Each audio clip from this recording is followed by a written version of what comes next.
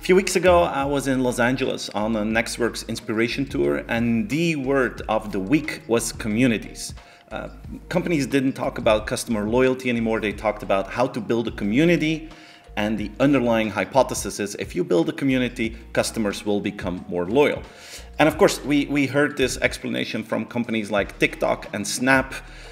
So a lot of people are like, yeah, of course they have this huge community and they're technology companies, but how does this work for a normal non-tech company that isn't running a social network? And I thought that was a very interesting question. So I was thinking about a number of strategies that you can use to build your own community. And the first one is memberships. Can you create a membership? Can you create a group around your brand? Of course, Amazon Prime is the top example of that. And again, that's a technology company. I'm aware of that.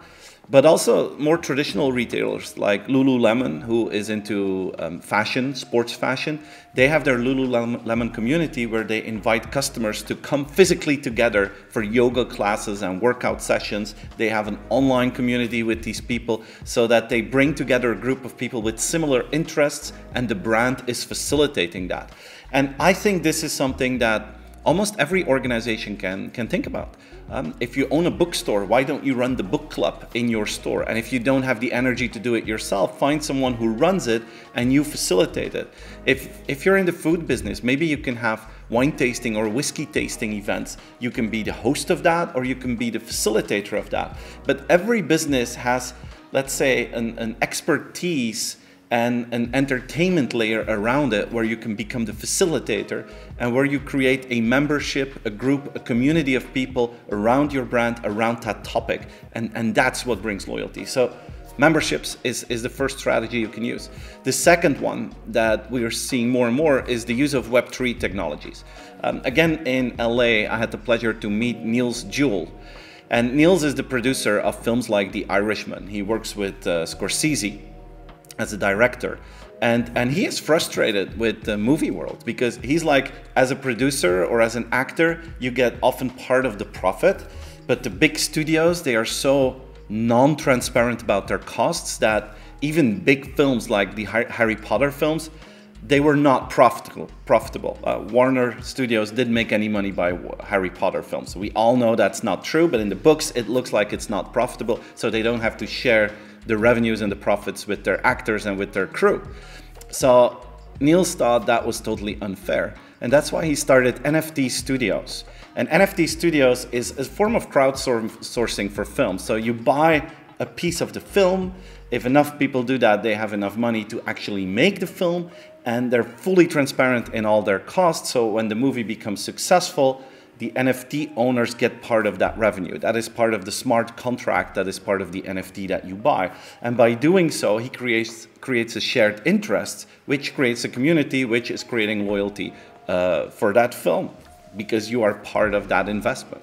That's strategy number 2. You can use new technologies to create commitment.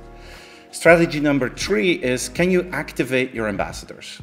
And you can do that in a very simple way. Like when you buy a new iPhone, there's always an Apple sticker in that little box. So you can use that sticker to show that you're an Apple fan. That's a very small thing you can do. But I would like to share the story of Angel City to explain this strategy to you. I had the pleasure to meet the management of Angel City, which is a new female soccer team in Los Angeles. We went to see a friendly game there while we were in town. And we also heard their story. And Angel City is 2 years old. They started in 2021. And there are a whole bunch of famous people behind it. Some famous actors, actresses, because they're all female. Some famous sporters like Serena Williams is part of that group. And all of them are investing a small amount of money, but they have a huge community behind it. And they are using the strengths of that network, and they activate their ambassadors to make a difference. But it's not just the Serena Williams of the world that are active ambassadors. They have this sense of community work, because a big chunk of the money that they're making is going back to helping out females in the United States to boost equality for female rights. So they're creating this whole community of women who want to support the cause, and because of that they become a fan of Angel City. They buy the jerseys, they buy some scarves, and they become an active ambassador on their social media. And this brand has become so successful that even before they played one single game, they had about 20,000 people who bought an annual ticket. And if in the States, if you buy an annual ticket, it's like for 5 or 6 years. So their stadium is sold out for the next 5 to 6 years. And it was sold out before they played a single game. This is the same stadium where David Beckham used to play. There were never as many fans for David Beckham as now for this female soccer team, Angel City. And the secret behind it is activating their ambassadors, creating ambassadors and activating them, which creates this community, which is creating loyalty.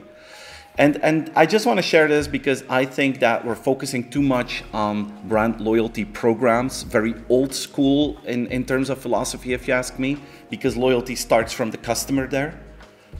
You want them to buy 10 things first and then you're going to do something special. In the philosophy of community building, you bring value from day one, and the customer gets value, and because of that they reward you with their loyalty. So it's the opposite mindset of what we usually do in marketing. So I wanted to share that with you guys.